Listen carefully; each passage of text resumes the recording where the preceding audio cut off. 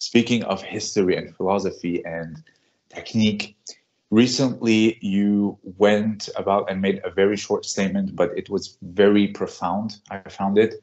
You were talking about um, how the sport of jiu-jitsu is evolving, uh, all the stuff that are being put on the mainstream. There's an evolution in the technique and so forth, and evolution in the interest where people are looking, but that does not mean that what we are doing, what the past generations did and what they focused on and their way of training and the way they taught is now considered obsolete.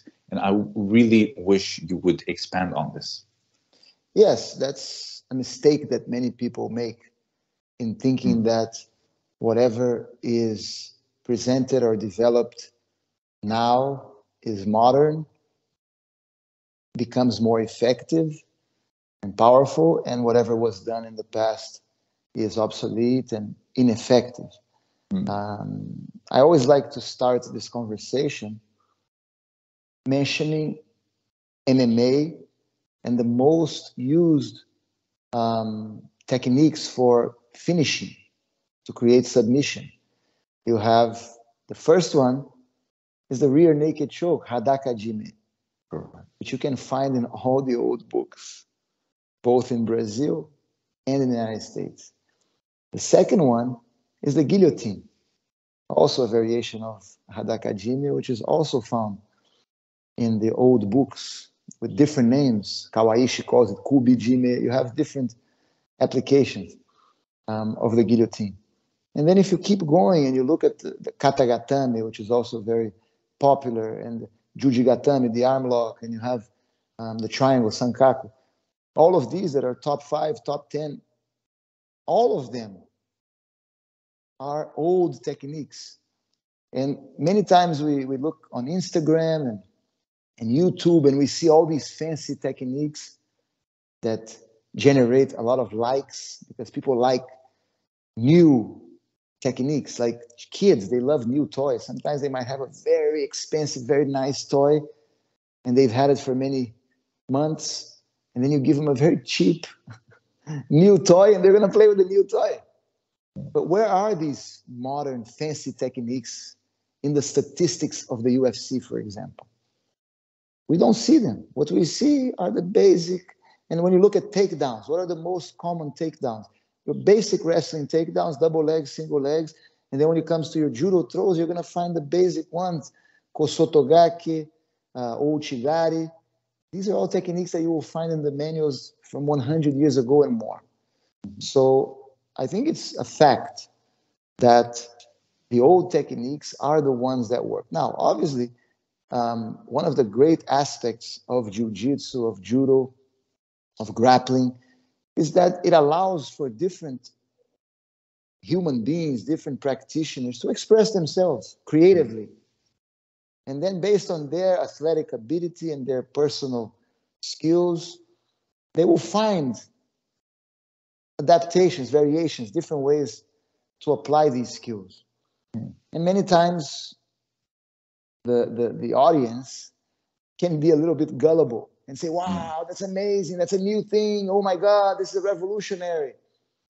But really, when you study these things for a long time, you notice that it's just that the wheel continues to be reinvented. And sometimes they know how to disguise these old techniques with different elements that might give the impression that they're doing something new, but they're not. You know, some of the biggest names, and I'm talking now about the sport specifically, some of the greatest coaches, the most recognized coaches, if you observe carefully the way they teach, they borrow a lot.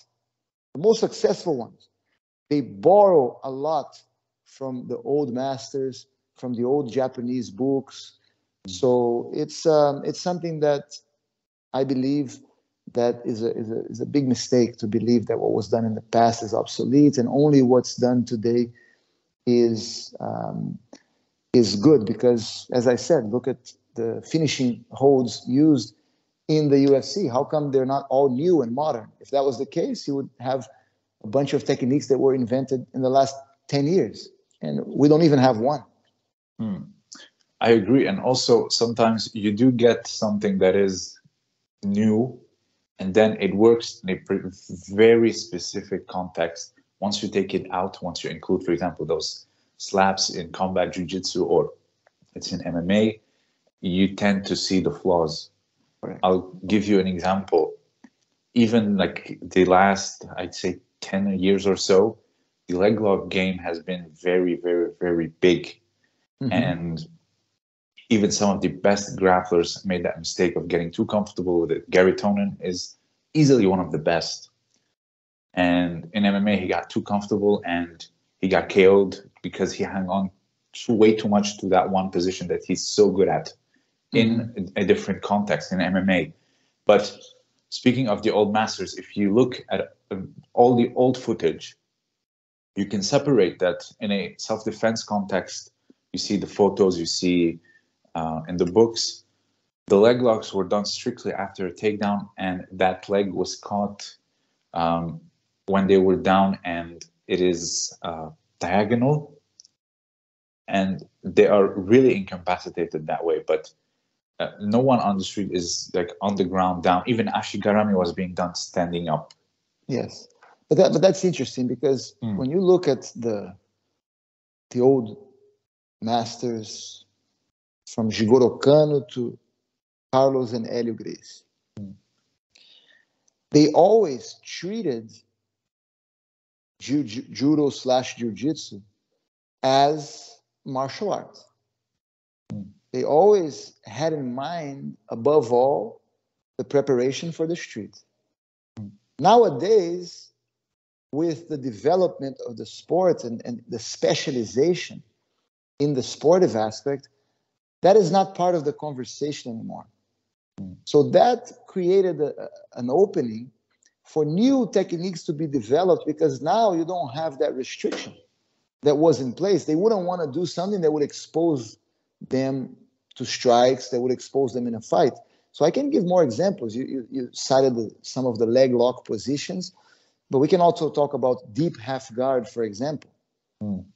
Right? That's a position, especially when you have underhooks and when you put the arm under the leg, it will expose your face considerably. So you can understand why back in the 1920s, 1930s, even before that, they were not going to be interested in using something like that. But nowadays, jiu-jitsu is practiced as a sport. Judo is practiced as a sport. For example, the restrictions that you have in judo against double legs and single legs, that would obviously make the defense of judo practitioners against wrestling attacks much weaker because they're no longer practicing that. So if you're going to think about the street, you wouldn't do that. But I'm sure the IJF, when they were considering these rule changes, they were not thinking about street effectiveness of judo practitioners. That was not part of their conversation. So we need to understand that at some point, both in Japan and in Brazil, that concern for the street disappeared. And that allowed for great innovation and great evolution. But that doesn't mean that you are moving in the same direction that the old masters were moving. And it doesn't mean that you're improving upon what they were doing. You're just adapting. It's adaptation and you're moving in a different direction. And I'm not even saying that there's something wrong with that.